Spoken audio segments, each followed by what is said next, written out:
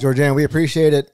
This topic is not really spoken about in mainstream media anyway. I saw the movie American Circumcision. I think that's what it's called. Yeah. And then that's what kind of piqued our interest. And then we started looking, like, even if you try to search on Instagram about male circumcision or follow accounts, you don't really see a lot of it, or any information. So that movie, where especially the parts where it showed the babies being strapped down and Velcroed in, was just awful. Those images are sickening.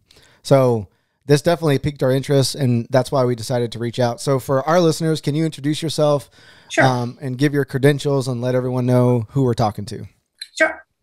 I'm Georganne Chapin, and I am 70 years old. I've been a healthcare executive for 4 decades, and I ran a Medicaid health plan in New York. I've worked mostly in the nonprofit sector. And since 2009, I've been the executive director of Intact America, an organization that works to change the way America thinks about circumcision. I have a master's degree in socio-medical sciences from Columbia University. I have an undergraduate degree in anthropology, and I also have a law degree. So I'm an attorney. I was admitted to the bar in New York State, but I have never formally practiced law. That's very impressive. And my biggest credential is that I have worked on this issue I've believed in it since I knew about it when I was 10 years old, that we shouldn't be cutting up little baby boys. And I've been working on it formally for, probably the last close to 25 years. So you said you were 10 years old when you first learned about it. How did that come to fruition? I had a brother who was born when I was 10, and he had I'd never heard the word circumcision. I don't even think I had ever seen a naked boy. I remember him coming home from the hospital with a bloody penis, and I just thought that was creepy. And then there was a big panic in the family, and he had to go back to the doctor. None of this was talked about, right? And and then I remember my parents coming home, and my mother was very traumatized, and they told us that his penis had closed up and he wasn't able to urinate, so they had to reopen it, and my mother had to hold him while that was going on. So in later terms, my youngest brother had 2 unanesthetized penis surgeries when he was just a couple days old. And it stuck with me, but I didn't really know what it was about. And then, I don't know, a decade later, a little more maybe, people started talking about female genital mutilation. Maybe it's 15 years later. And I thought to myself, well, we do that to boys. Why are we all, I think female genital cutting is horrible, but we do it to boys. Every boy is a target. And I remember getting into it with people I knew, really like liberal public health people, feminists, our bodies, ourselves, female autonomy, and thinking, but we're mutilating all these baby boys. And that's how I got into it. And then I'll finish this quickly. I had a son, 1980. As I've said many times, we no more would have considered cutting his penis than we would have poked out one of his eyes. It wasn't an issue in our marriage. And that's what we did. And we really never talked about it. You don't really talk about, hopefully, your child's genitals as they're growing up. It's not really any more than you would talk about the shape of their earlobe or something. And when he was 18, we were on a road trip, he and I. And there had been a kind of a family. We were visiting some extended family, and there had been like a lot of hullabaloo the day before. All the guys were in the living room, and I had walked in and heard him. He was standing up and he was saying, "You guys just don't know what you're missing." And I realized they were having an argument I figured they were having an argument. So the next day we were in the car, and I said, what was that about? And he said, It's unbelievable. He said, these guys they're like the dude who bought a Cadillac and can't admit he got a lemon. And he said the difference is, he can trade his Cadillac in and they can't do a thing about it. And then he said to me, I never thanked you and Dad for not circumcising me. And I just want to thank you. Mm. And I went there from being aware and thinking circumcision was like stupid, painful, hypocritical, all of those sort of more on an intellectual plane, right? To realizing that it had a lifelong impact, and keeping the body part you're born with, the foreskin. The most important part of our parts are our genitals and our mouth, right? We eat to live, and we have sex to procreate, and pleasure, right? Both of them have to be pleasurable for people to want to do them, right? So here we were deprived. Here was my 18-year-old son, not giving me any detail, but saying how happy he was to have a foreskin. And I just realized that what we were doing was far more significant than just another kind of, hypocrisy or mindlessness.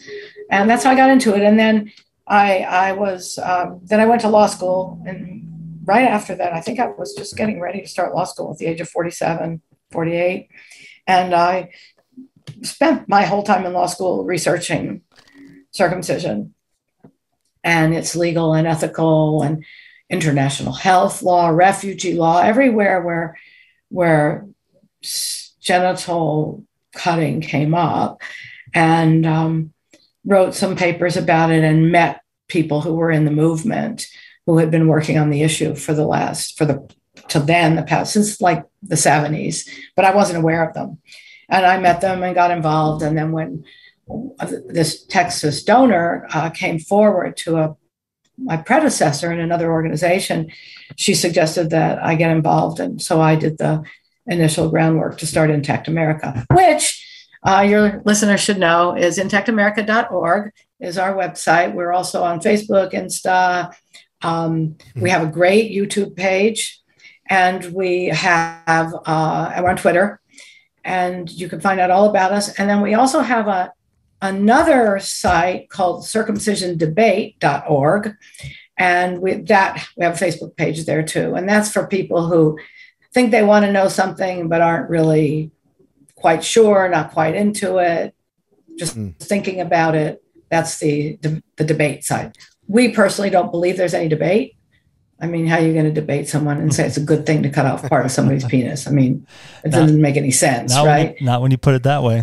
I was gonna, and that's what it is, right? Yeah. I mean, if you say it that way, it should end the conversation. But you mentioned, being exposed to that pretty early in life. Do you think your mother was doing it for religious reasons, or was it just something that everybody's doing, or was it 1950? They didn't even ask. My mother's second husband, who raised me, my father, is anti-circumcision, and yet that was his only son, only natural son. We have an adopted brother also. He said, Georganne, they didn't even ask. We talked about it later, years later. He said they never asked; they just did it. By the mid 60s, early 70s, informed consent, as poorly as it is carried out for this, because no baby consents, and as much as circumcision is coerced, but at least there was a pretense, and a mother's signature, on a consent form was asked for. But in 1960, when he was born, 62, no. And my generation, born in early 50s, nothing. Every man I knew when I was,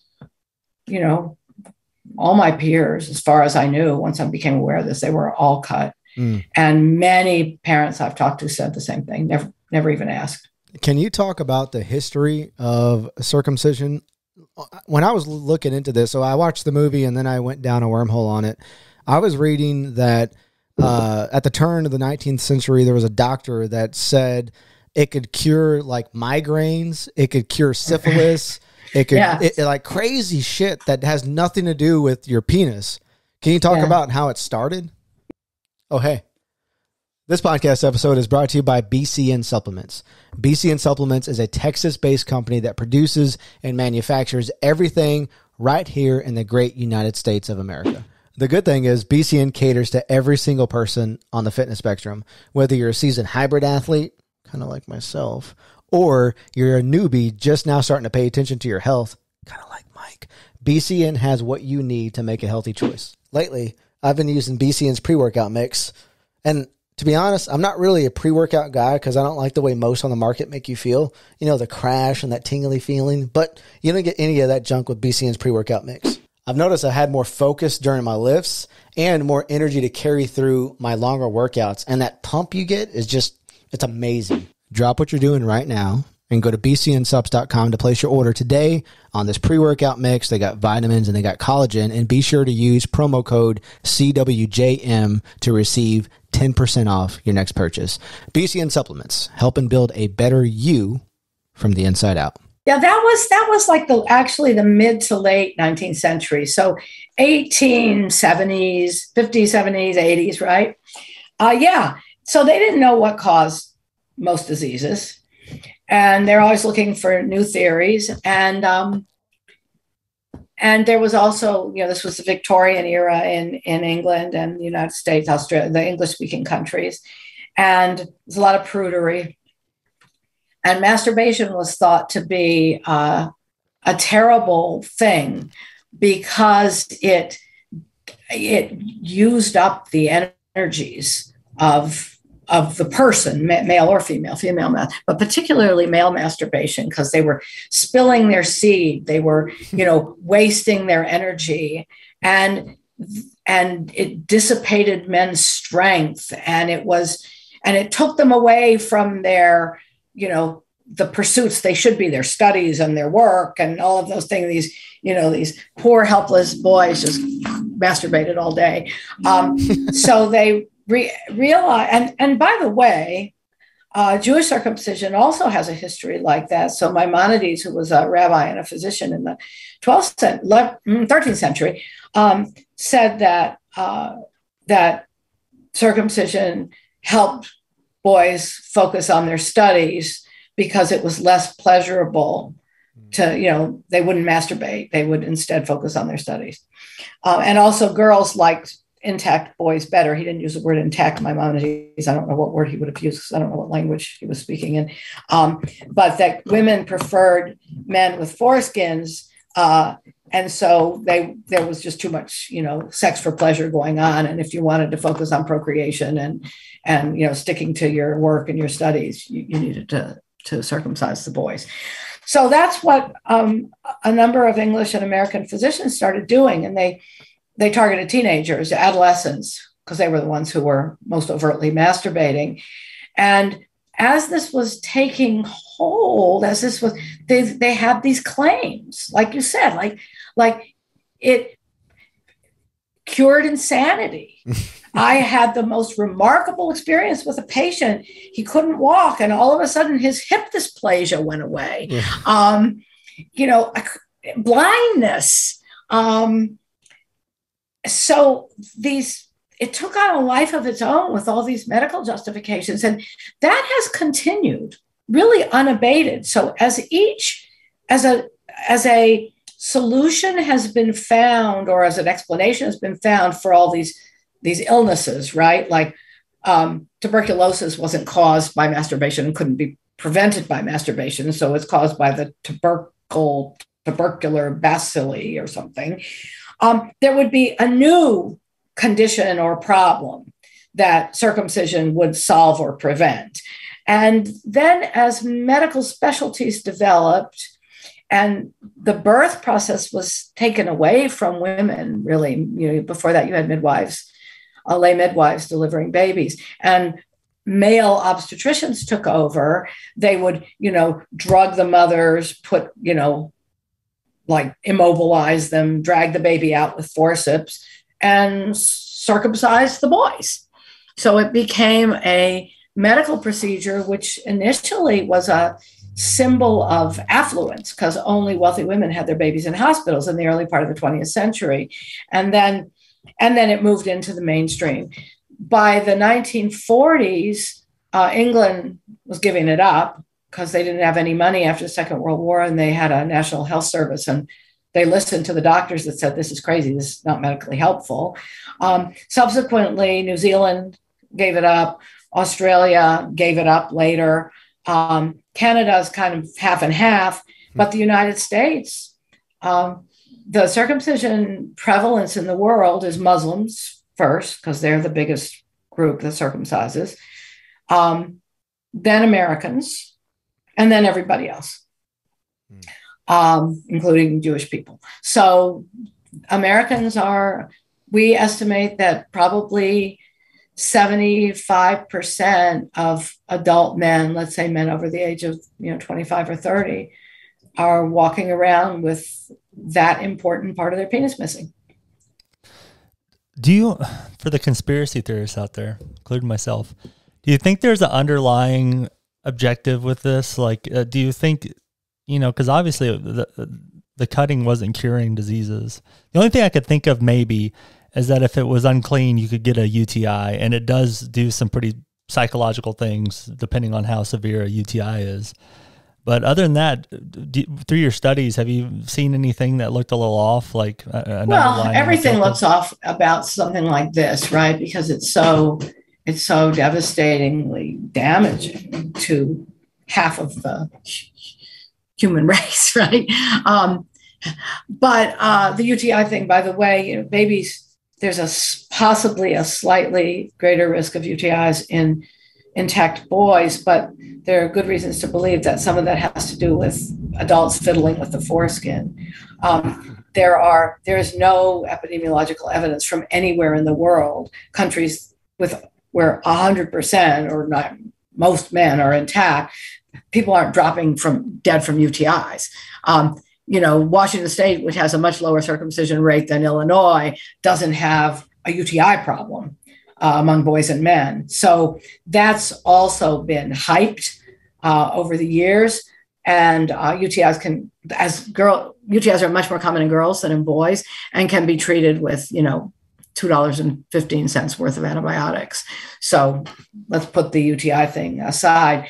As far as cleanliness, a boy's foreskin is stuck to the head of his penis, just like your fingernail stuck to your finger, right?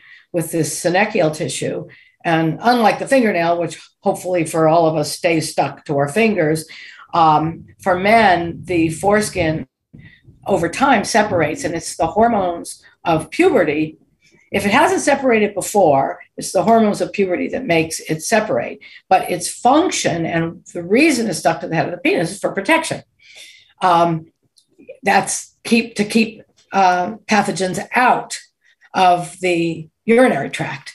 So that is why baby boys have tight foreskins, and that's why even the AAP, which is pretty pro-circumcision still, despite acknowledging it's not medically necessary, even the AAP absolutely unequivocally says a boy's foreskin should never be forcibly retracted. So do I think there's something off? Yeah. Conspiracy. Yes, as with lots of cultural things, though, it becomes so embedded that it's not like doctors are sitting around the table saying, let's go get foreskins. We want to hear that, though. Right? Most male doctors in the United States are, because of the demographic, are bound to be circumcised, right? So most of them have likely never seen an intact penis. They've never experienced it themselves. Most of the women in their life, this is changing, especially due to immigration. Oh yeah. But and to declining rates of circumcision, although we don't know exactly how much has declined. But most intact men I know, who are my son's age or younger, he's 41, with whom I've spoken to about this, and probably kind of funny, here you're known among your son's friends as somebody who, right? Have said, oh, I met this girl and she was really shocked, that I was the first Intact guy she saw, or she told me the best lover she'd ever had. Like, it's in the dialogue now. It's in the, but what remains true about circumcision is we live in a country where every medical procedure is paid for, even the ones that aren't needed, paid for by somebody. And circumcision is a fee-for-service procedure. Most doctors are intact or pro-intact, and hospitals and the insurance companies and the coding and everything is set up so circumcision is a norm. It's a normal. It'd be like, it's a norm as much as you go into a restaurant and you've got, the forks on the left and the knife and the spoon on the right. And somewhere that started, but we don't even know. And if you said, why is that? Someone would say, well, that's our culture. It's like, yeah, but like, why is the spoon on the right? Like, couldn't the spoon be on the left? Give, little kids the silverware and see where they put it, use their fingers, right? So it's just embedded in our society as a normal thing to do. And that's really tragic because it causes so much pain and suffering. You talked about, it's interesting that America is the one, the industrial country that practices it the most. Let me get my speech here. But even culturally, inside the U.S., I can remember being inside high school, and I'm not circumcised, but I was the only one, and myself and another Hispanic were the only ones who weren't circumcised. So it's interesting, the contrast inside the country. I think it's widely practiced among, white people, and I'm not sure about African Americans, but I don't know any Hispanics that are circumcised. And I've asked. Interestingly, the circumcision machine does target Blacks and Latinos more. We did a survey a couple of years ago, and we found that the average number of times expectant moms were expectant or childbirthing moms, even in the hospital, were asked if they wanted their son circumcised. And that's from, would you like him circumcised, to you're circumcising him, right? Are you sure you don't want him circumcised? That range, right? Everybody does it. The average number of times it was brought up was 8 per person. And Black and Latinx moms were asked more frequently than white moms. So maybe because they were perceived as being resistant, maybe they were perceived as being like less careful, less clean. All of the judgments, the completely erroneous ideas about what circumcision does, that it keeps the baby clean. I mean, what's clean about an open wound in a diaper? Nothing is clean about that. What's dirty about intact genitals? I mean, girls' genitals are more complicated to wash than boys' genitals. And we don't start, and in fact, countries that practice female genital cutting use that as a rationale. They get rid of all those folds and stuff. So, whatever it is. So then if the implication is, don't you want to be more American? I had a, don't you want your son to be clean? Boys are pigs. They're so disgusting. They can't, you don't want, if he's not going to wash his genitals, you have to teach him how to wash his genitals. Well, the genitals are probably the most pleasurable thing to wash, right? Most people probably don't have trouble with that. So yeah. And this is such a deep topic, we have a conference in Atlanta in August, and we're doing a panel on race. And this is one of the subjects, because where there's prejudice or discrimination or stereotypes and all that, you're going to find that circumcision is one of those things, that's going to come up, So if you're a culture that is being thought of as negligent or dirty or poor or heedless or having excess sexual appetite, you'll have a circumcision narrative that's being laid on that culture. So in the early part of the 20th century, late 19th, early 20th, there was a doctor named Peter Remendino, well-published, head of, I forget what state's medical society. And and there's still a book out by him that you still get it like on Amazon. He's been dead for 100 years probably. And he calls for universal circumcision of Black men to end what he called the Negro rape crisis. So to stop Black men from raping white women, they should be circumcised. And of course, that's what we're doing in Africa right now. The United States is supporting the circumcision campaigns in sub-Saharan Africa.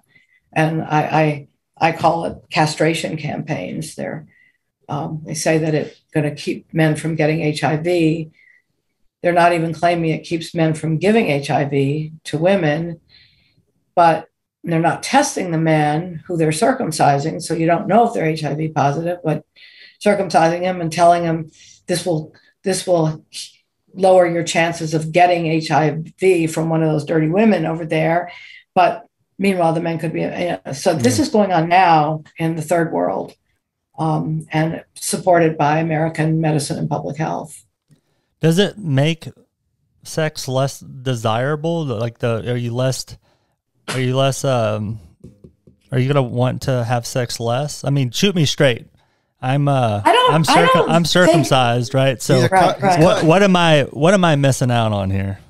Well, only your libido, right? So if it's like wanting to have sex, people, that's your libido, that's your sexual desire. But are you missing something? Yeah, you're missing part of your penis, right? And that part of your penis that you're missing, I mean, you're literally missing something, right? So that's not a value, that's a fact. So then you would ask, what is it that part of my body that I'm missing has that I'm missing? And it's nerve endings, muscle, blood vessels. I mean, that would be like, to say you're missing nothing would be like, I cut off, cut off my index finger down to the first knuckle and say, well, you're missing sensation in that thing. Well, no, I'm not missing anything because I have 9 other. Yeah, but you are, because you're missing with this one finger, right? So there are other points of pleasure,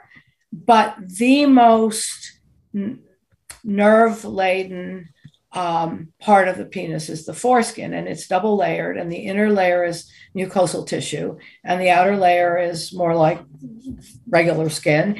And the inner layer keeps the head of the penis moist. The head of the penis does not have the number of nerve endings that the foreskin has.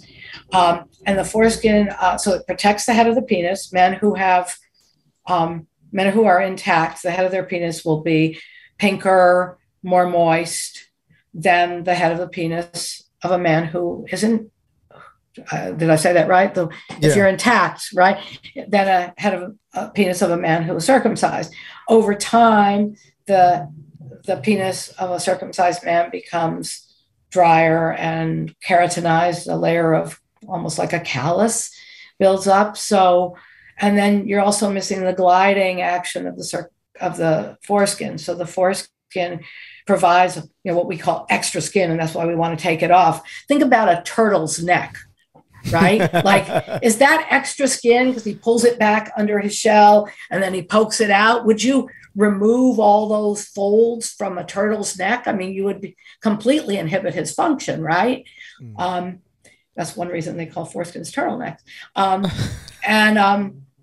So yes, you are. Now, what the extent of the damage done to your penis, varies immensely, depending on who did it, how they did it, whether they have beginning of their day or the end of their day, the size of the baby's penis, the shape of the baby's penis. Let's take a look. Let's see what you're working with here. You guys can do that when I'm not on stage. So it should have been longer, right? Bigger, thicker. So Golly. Yeah. Circumcised penises are on an average a fraction of an inch shorter than intact penises. Oh my gosh. But you also lose girth, right? Because remember what I said, it's a double layer of skin, and that retracts, that skin pulls back when you're having intercourse or when you're masturbating, but it's still there. It's not been removed, right? So it's somewhere. It's sort of like, when women used to wear girdles, they could squeeze the girdle on, but the blubber would like pop up to the top of the girdle. There's still some there, right? I'm calling my mom after this. I'm gonna give her a piece of my mind. Listening to you talk, so I work out and I grab the bar and I'm lifting weights and I develop a callus on my hands. So I imagine circumcised men, like if your penis is rubbing, on your jeans, your underwear. I imagine you have some type of buildup of something, maybe not a callus, but there's something, because, getting a little personal here, like you said that there's not a lot of nerve endings on the tip of the penis, but I'm very sensitive, like extremely sensitive on the tip of my penis whenever me and my wife are getting all right. doing the deed, Are you talking about the foreskin or the head of your penis? Well, both. Like the foreskin, right. Like you said. Right. It all works together, by the way, right? That's the whole thing. The whole thing works together, right? Just like you can't really talk about your hand independently, you can, but it works, with your wrist and your arm, and it's all one thing, right? So when you remove a section, you've actually altered the function of the rest of it. What kind of, how is this still going on and so prevalent? What kind of feedback or what kind of support do you get from the general public? When you do these organizations, when these rallies are going on, do people kind of wake up to? I imagine people being very kind of objective to it, especially if they've been circumcised. Like, there's nothing wrong with me. What are you talking about? Like, right. You're different because you're not circumcised. Like, what kind of feedback do you get? That's a big problem, because I get a lot of inquiries. Intact America does. You can write to me, by the way, info@intactamerica.org if you have any questions.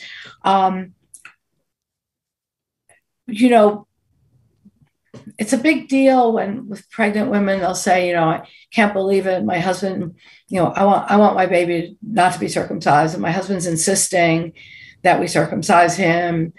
And I can't believe, he's so mean that he wants to do this to our unborn son, and what I've started to say to people is, when you say all the terrible things about circumcision as a justification or as a try to persuade your husband, he's thinking you're saying there's something wrong with him. So just be mindful of that, right? We've got a culture where most men are circumcised. And if you have so defensiveness is the reaction I would describe as the most common among people who don't want to hear this message, right? So who's defensive? You're defensive if you've ever picked up a knife and circumcised a baby, right? Oh my God, how did I do that? I mean, most, people won't say. You're defensive if you've signed off on having one of your children circumcised. And you're defensive if you are circumcised yourself. Like, what's wrong with me? I mean, you might also feel angry. You might also feel victimized. But when you have this culture that this is done on this massive scale, people are not giving it up that easily. You need other kinds of precipitating forces to make people give it up. A big one is funding. So if insurance companies pay for it and doctors sell it, why haven't cigarettes disappeared, right? Because they're being sold to, and there's an addictive sense, addictive element to it. There are people who actually say that I want to, that some doctors become certainly inured to cutting. I mean, if you've cut, I had a doctor come up to me at a medical convention and said, I'm open-minded and I want to know more about this. And then he said, I'm the only doctor in my town, in my city in Maine. I do like 90% of the circumcisions in my city I live in Maine. And I estimate I've circumcised around 7,000 or 8,000 babies. Whoa. Now, I have no idea if that number, that was like, didn't Wilt Chamberlain say he had slept with like 45,000 women or something? I mean, I have no idea, like, I didn't calculate how long he would. You what? I believe him. Okay. Scored a lot of baskets. Well, I believe this guy that he had done thousands of circumcisions. And I said to him, you're asking me all these questions. Oh, and he told me his son was intact, which was mind-boggling. And I said, you're asking me all these questions, and I'm going to ask you one. Why don't you stop? Why don't you stop? And he said, oh, stopping would be very complicated. So, once something takes hold, it's pretty hard to eradicate it, especially if money's involved, your own penis is involved, you did it to your son, you didn't do it, it's really tough. So, but people are getting tuned into this. For one thing, we're so lucky that we can have a show like this and we can talk like this openly, right? I mean, I know you're not network TV primetime, but still, right? This is accessible. And also, I think that men and women, it's a women's issue too, because women are ambushed at a very vulnerable time in their lives, which is childbirth.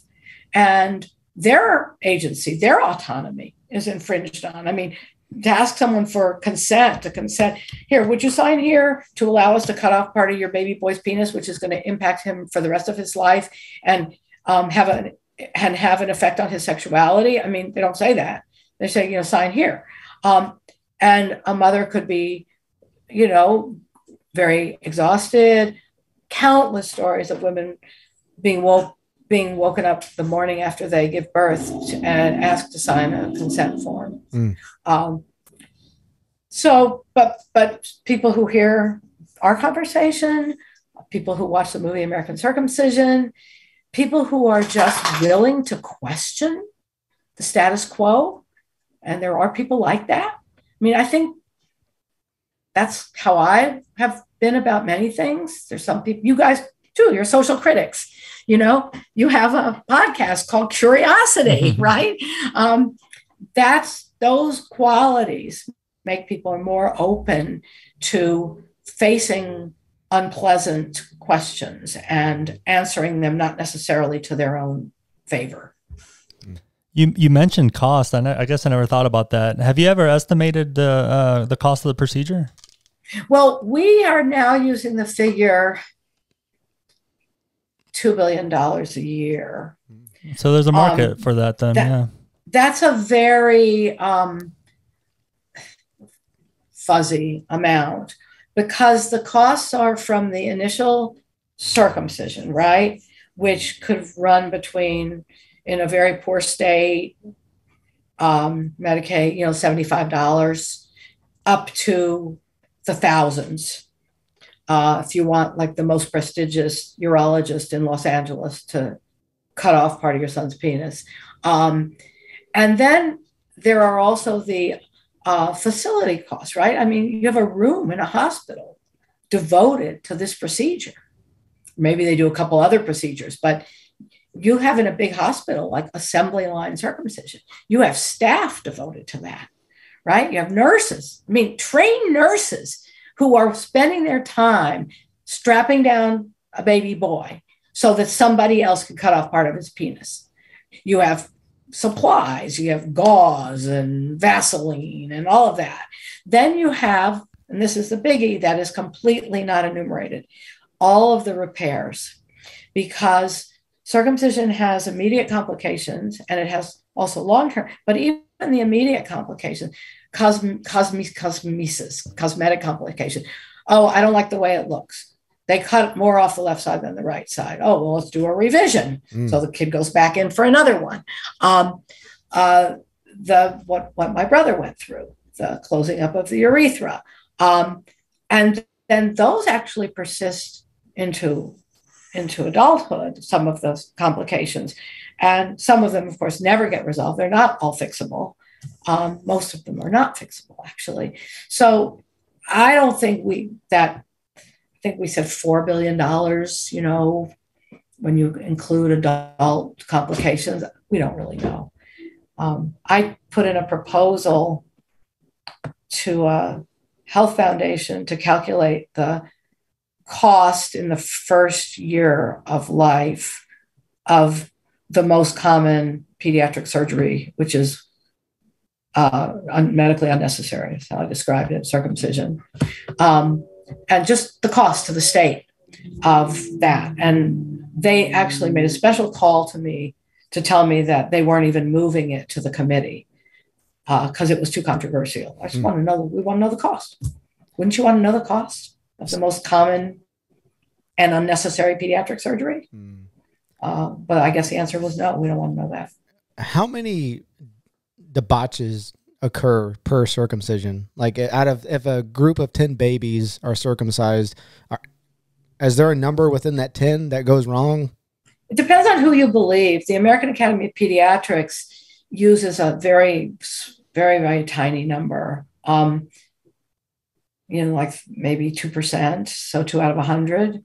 But then they say, that just depends on how you define complications. And then it also says that risks and complications have never been systematically studied. We believe it's higher than that, a lot higher than that. Perhaps 20 to 30% have some kind of adverse consequence in the first few days of life. How many proceed to functional impairment? How many proceed to, complaints of painful intercourse, bleeding during intercourse? I mean, we get letters too, every time we have sex, my husband bleeds. Hair on the shaft of the penis, which can't be known, that so much skin has been taken off that the scrotum has been pulled down onto the shaft of the penis, and that would become visible during puberty when pubic hair and arm hair start to develop. That's one of the most painful and not repairable complications of a too tight circumcision. I like to say every circumcision botches the penis, even the most perfect, cosmetically perfect circumcision. So the answer is a couple billion, in a year. And then from there, we really don't know. I got screwed over, man. You got. And I've said that. I said, I used to run a managed care plan, a Medicaid managed care plan. And I would say to my colleagues, why don't we talk about just saying no to circumcision? And it's like, well, the state covers it. We're in New York. The state covers it. So yeah, but we don't have to if it's not medically necessary. We're only supposed to cover medically necessary stuff. And I said, wouldn't you rather have that money to spend on dental care for kids? Yeah. So say, well, it's not that much money. So let's say it's only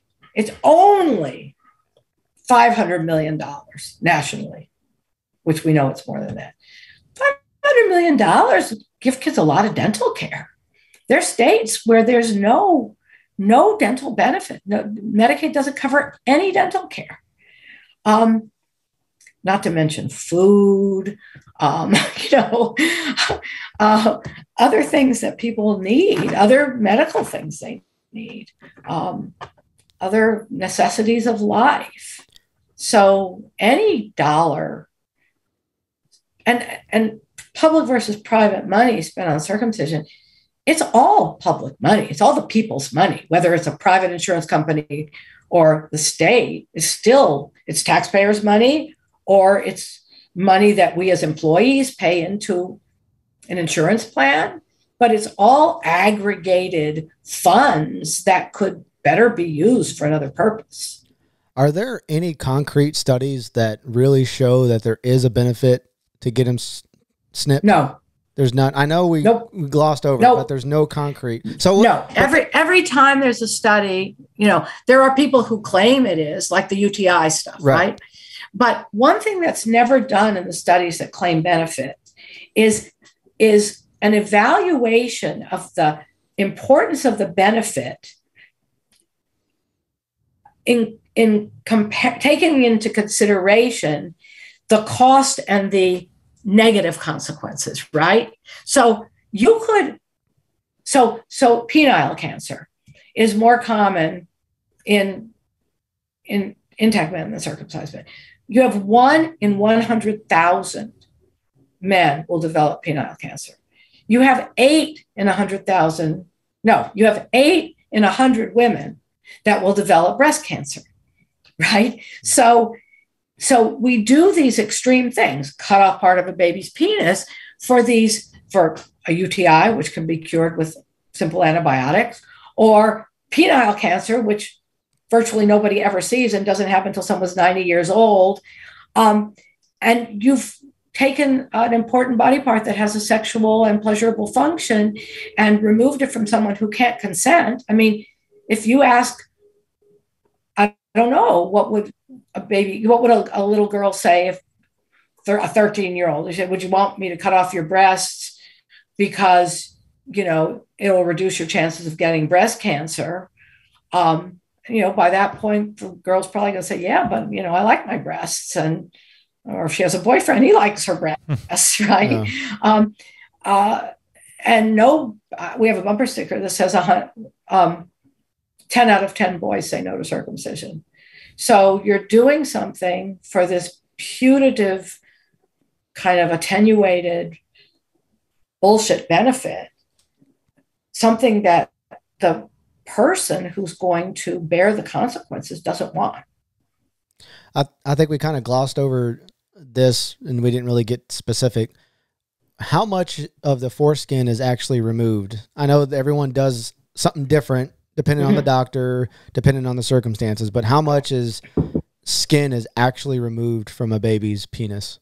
Well, the amount of skin removed from a baby's penis, even if you remove all the foreskin, right? The entire foreskin and the frenulum, which is the part of the foreskin that keeps the foreskin from flopping around, just like your frenulum under your tongue keeps your tongue from flopping around, right? It's from maybe just the end of the foreskin to the entire foreskin and the frenulum. That would be the range, right? Either way, it's not very big, right? It's just a little bit of skin. Because it's a baby. Baby's heart's not very big either, right? But as the boy matures, the foreskin grows. And the average size of an adult male foreskin, and you have to picture sort of something unpleasant, like let's say it's cut off, unrolled, and opened, it's 2 layers, is around 12 to 15 square inches. Holy shit. Right. What? God. So imagine here, you can't see Let my me show arm, you. but imagine this, right? This, and this. Imagine a 3x5 index card, right? Because that is your foreskin, detached, unfolded, and laid flat. Yep. And that's a hell of a lot of nerves, muscles, blood vessels. So when you talk about, it's just a little flap of skin. Well, it's just a little finger too in a baby. Yeah. I mean, the tip of the baby's toe is like literally a snip. You could take it off, right? Yep. Of course, foreskin is not a snip. That's a bullshit term because you have to peel that foreskin back from the penis. You have to insert a metal probe underneath it, go around the head of the penis. slit the foreskin, and then clamp it, and then remove it with a cutting object. So the snip thing is complete crap. It's a procedure that takes probably, not counting strapping the child down and all of that, 10 to 25 minutes. I've had nurses tell me that they saw circumcisions that took 25 minutes with the baby finally passing out, right? So this is a very invasive procedure, and which sticks with many men for their lifetime. They have flashbacks, night terrors that they associate with their circumcision. You or I will never be able to tell them they do. That's what it is or not. But many men say they remember something about their circumcision. It's laid down somewhere in the brain. So that I went far afield from your question about how much skin is removed. The babies pass out sometimes? Yeah. So the babies, when you see someone say, "Oh, my son slept through it," and they post a picture of their son on Facebook, and the kid is like this. The kid initially, even the injection, even when they do use anesthetic, which is more common now than before, it's 3 injections into the base of the penis. So think about what that feels like in your mouth when you get numb, right? When they inject Novocaine. And before, recently, most circumcisions took place with absolutely no pain relief. None, right? Yeah. So what was your question? I'm sorry. The baby's passing out. I didn't know they passed out. So babies will scream and shriek and sometimes choke on their own vomit, and eventually go into shock, especially in a prolonged circumcision. And this is all, I'm not making any of this up. I didn't know any of this stuff when I was mouthing off about how hypocritical circumcision was. I found this all out after I got serious and became an activist. And in fact, at the beginning, I didn't want to believe a lot of things that I now know to be all too true. I didn't want to believe in impaired lifetime sexual function. I just thought that was too horrifying, to think that people, women are mad at their husbands for pounding them. I just keep on. Well, in a circumcised man, the penis isn't functioning the way it's meant to function. So circumcised men need more friction and longer strokes and more more pounding, and usually for longer. They don't have the same feedback mechanism that an intact man has. And it's very unpleasant. It's not pleasant for the man. It's not pleasant for the sex partner. So, I don't know if I lived in Denmark or Sweden if women complain about pounding, but I know it's a theme in American sex advice columns. And I've done a number of sex podcasts with people who talk about sexual function and sexual pleasure, and they agree that's a complaint they hear often. And, how can you, and then that's the cause of discontent in romantic relationships. And nobody knows why. Why would we know why? We think that's normal. We talked about the frenulum. And I remember there's a guy in the documentary that says that you can actually come to orgasm just by touching the frenulum. Is the frenulum removed during circumcision? It depends on the circumciser. Part of it is pretty much always removed, and most of it is often removed, and all of it is sometimes removed. But even in men whose frenulum has been completely removed, they report that the most sensitive part of their penis, if they touch it, is the scar where the frenulum was, the frenular scar. Do they cut at the base too, like on the bottom, like in a vertical motion parallel? I don't know if I'm going to be able, I'm not an expert on circumcision technique. So you might want to go online and look up some of this stuff. You can find sites. It'll give big warning. But the foreskin, I'm trying to think if there's something I can use to illustrate it. I'm trying to figure this out, or maybe I peed on electrical fence. I don't know which one it was. So It's always been a mystery. Oh, wait. Say that. Are you talking about say that again? What's the last thing you said? I peed on electrical fence. Did you really? Oh, well, what do you? Okay, so this is the foreskin, and on an intact man, and so to circumcise a baby or a person, this has to be cut vertically and then around. Pick it up a little bit. I can't see it. Oh, sorry. No. It has to be cut. This is, and it's closed at the tip, right? It's very narrow. It has to be cut first. It has to be detached. Then it has to be cut vertically. Yeah, I have that with a scissor, and then around. I have that vertical cut. I thought it was from peeing on a fence. Oh, really? So it never was. You mean you have it? I have that vertical cut. You have a scar. A scar vertically. Well, that's okay. That's some kind of a on the head of your penis. You have it on the head of your penis. No, at the base.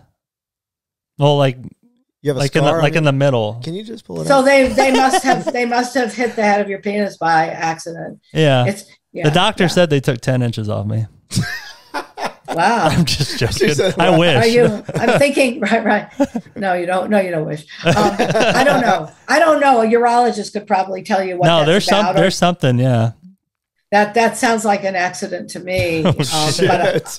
Or maybe I peed on the fence. I'll just go with that. Okay, that's good. I'll just go. Say that. Can you? It looks okay. Especially if you're from Texas and you have all those, Yeah, all those, it's a good livestock wire fences. It's a good bar story. Right. But you seriously, if you're interested in this, and you obviously are, and you talk about going down the rabbit hole and getting obsessed. One of you in the podcast you did a couple of weeks ago talk about it literally becomes an obsession. It does, because it's like, how did I not know this? How could this have happened to me? How could this be something we're doing everywhere? How did I let this be done to my son? How did I, it grips you. I mean, I've been doing this work now, and it doesn't get any less fascinating, because it's really extremely fascinating, the implicate, and it doesn't get any less horrifying. In fact, it gets more horrifying.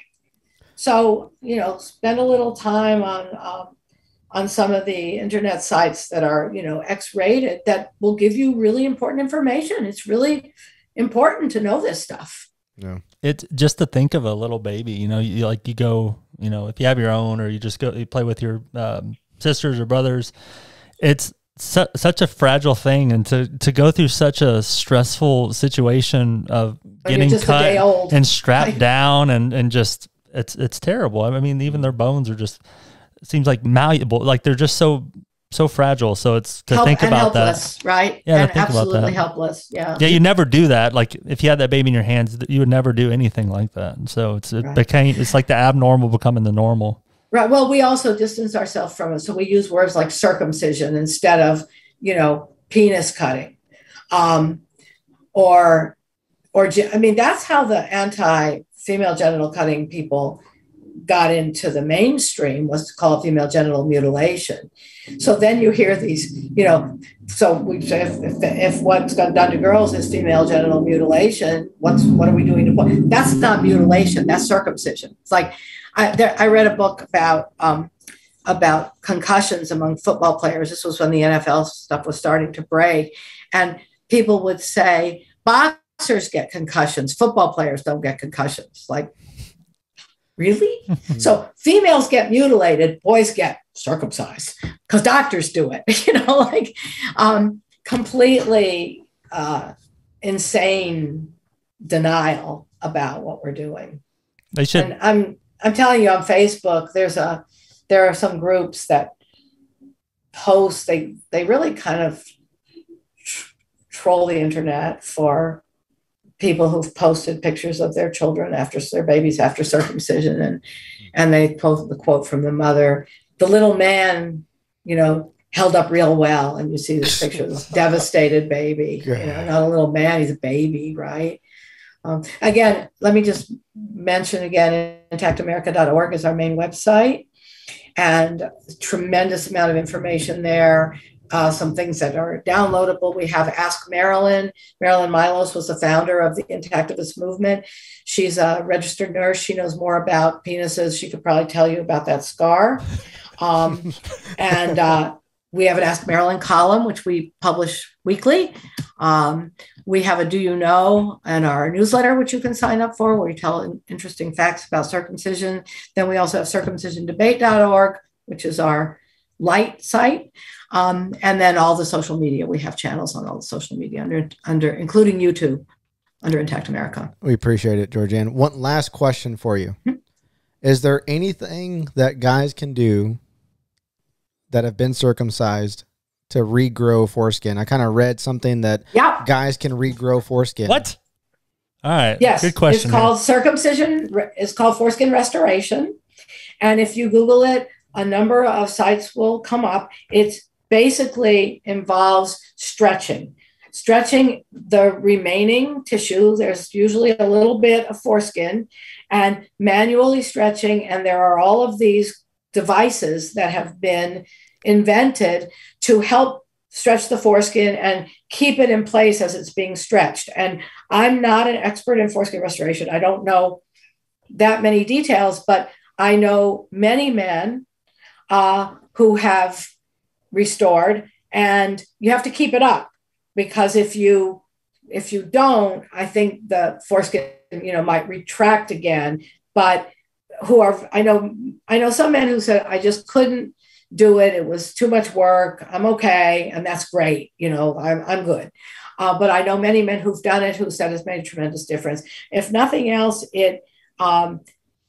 as the foreskin starts to cover the head of the penis gets restored to being moist and more sensitive, as it should be. Mm. So you might not have the restored foreskin doesn't have all those nerves that were taken away, but it definitely helps with intercourse, helps with lubricating and softening up the head of the penis. So take a look at it. It's very interesting, and there are, probably a dozen small companies. These are mostly people working out of their basements, right? Just a cottage industry, but very effective, apparently. That's great. Well, Georganne, we appreciate your time. We know you have a busy schedule, so we'll let you get back to it. Well, I can't thank you enough for having me on your program, your podcast, and I wish you the best. And I'll come back anytime if you'd like me to. And in the meantime, take care of yourselves, and remember, 10 out of 10 babies say no to circumcision. And sometimes if you say that to someone, it's a little less aggressive than saying, why do you want to mutilate your son? Well, might be a little better. We appreciate it, Georganne. You have a good day. Thanks. You too. Bye. Bye-bye. Bye.